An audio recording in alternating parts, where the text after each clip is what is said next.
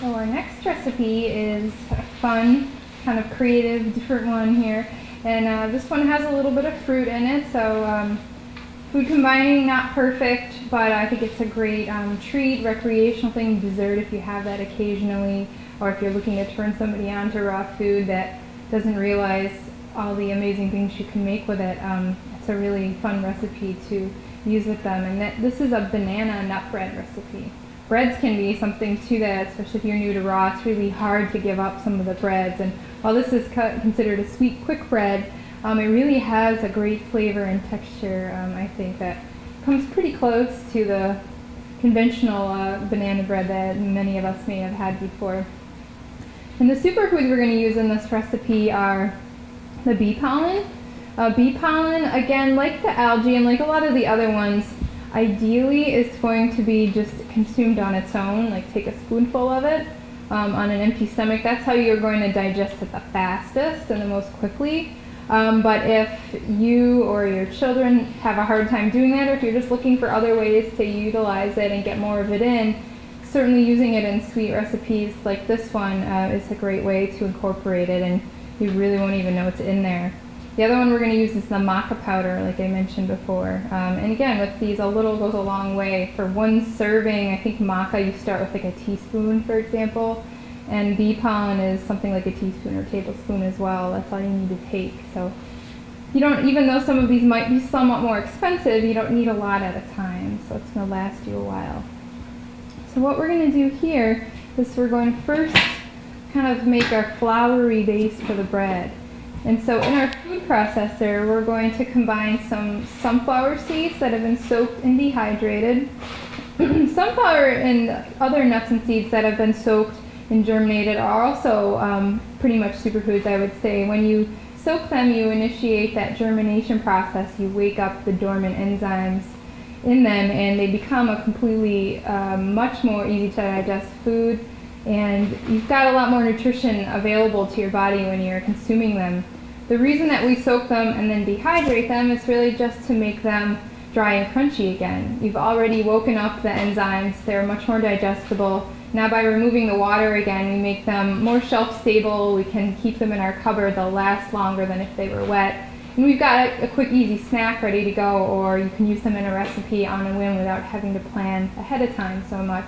So we're going to add about a cup. We're going to make half of the recipe you have there. Just make one loaf. And I recommend too, if you're trying new recipes and you're not sure if you're going to like them, you never have to make a full recipe. You can always cut it in half to make sure that you like it, and then you don't feel like you wasted your money with the ingredients or something if it turns out being something you don't like. So you can always make a smaller portion to kind of test it out ahead of time before you go ahead and make a full version. Also with raw recipes, it's really easy to double them or triple them. With dehydrated items, I find I don't like to make small batches, because if I'm going to spend the time, it's not really any more time to make a large batch if you're already going through all those steps. Fill your dehydrator, and then you've got a lot that's going to last you for a while. The nice thing about dehydrated food is that you're removing the water, it's going to keep a lot longer than anything that's wet. So you can have a stash of it that's going to last a long time, and you don't have to make it as frequently. So it's really useful to, if you're going to have dehydrated things, set yourself up. And if you have kids, even more important, I think. The next ingredient here I have is almond meal. And all this is what's left when you make an almond or a nut or seed milk. So here, this is just dehydrated from making almond milk. It's also about a cup. I'm going to add that in. We're adding all our dry powdery ingredients right now. We have the chia seed superfood in here as well. If you've ever used flax, or you've heard about flax crackers, flax oil, making flax gel, this is to me like flax on a much greater level. It's a lot more stable than flax. It's really high in protein. It's got the calcium like I mentioned before, and it has that unique mucilaginous property, so you can use it to thicken any kind of liquid, or in this case it's going to help bind our bread and give it kind of a gooey uniform texture. So this is ground chia. We're going to add that to our food processor. We're going to add another little bit of thickener. This is just to make sure that our bread is nice and gooey and fibrous and it congeals together well. And this is a little bit of psyllium husk powder. And psyllium seed, again, like chia, sucks up the water, so it's a great thickener. A lot of people use it in intestinal cleanses or to keep their colon, things moving through and keeping it clean. So that a lot of times will be used as a thickener in raw foods as well. We're just going to use about a tablespoon or so here. Sometimes people will use psyllium rather than the chia or the flax because it doesn't have the same flavor or sometimes texture that the chia or the flax does. It's a little more neutral. So if you don't want like a flaxy taste in something, a lot of times I've seen people use that instead.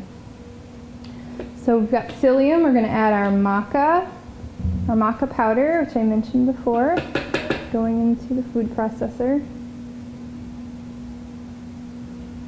And I also have another powder here called mesquite powder, and that is, if you don't have some of these things, also if you don't have the superfoods or some of these other things that you might not even have heard of before, you can certainly make this without it. There's a small amount. They do add a little bit of flavor, but if you don't have them or don't want to use them, go right ahead and you can make the bread.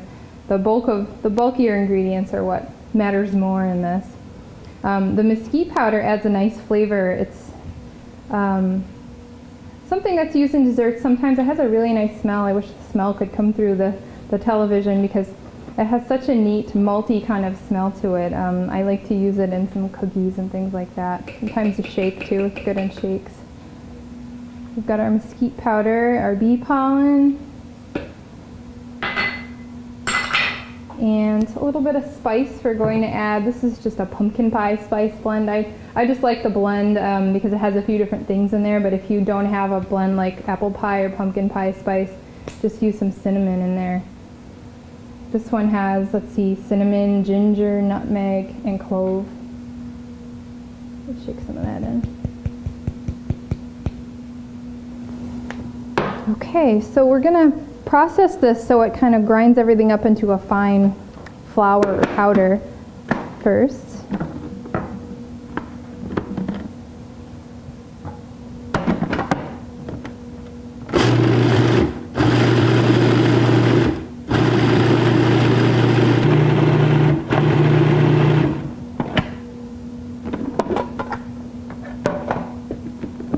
Okay, so now we've got this nice powdery mixture.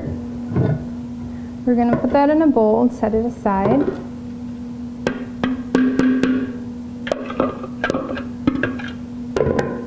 Now we're going to again use our food processor to puree up some of the wet ingredients that we're going to mix together and then make our dough with. So we're going to use some raisins and dates that have been soaked. The soaking is just for softening them, making them break apart and get mixed in more easily. I'm going to pull mine out of the water here. It's a good idea to save the soaking water in case you need any more moisture in your recipe. You've got this kind of sweetened liquid and you're not wasting the water. You can always add that to smoothies or just save it for making desserts whenever you need a liquid. So we've got our dates and raisins that were soaked. We're going to use some bananas. Riper the better. These aren't quite as ripe as I would love them to be, but they'll do the job.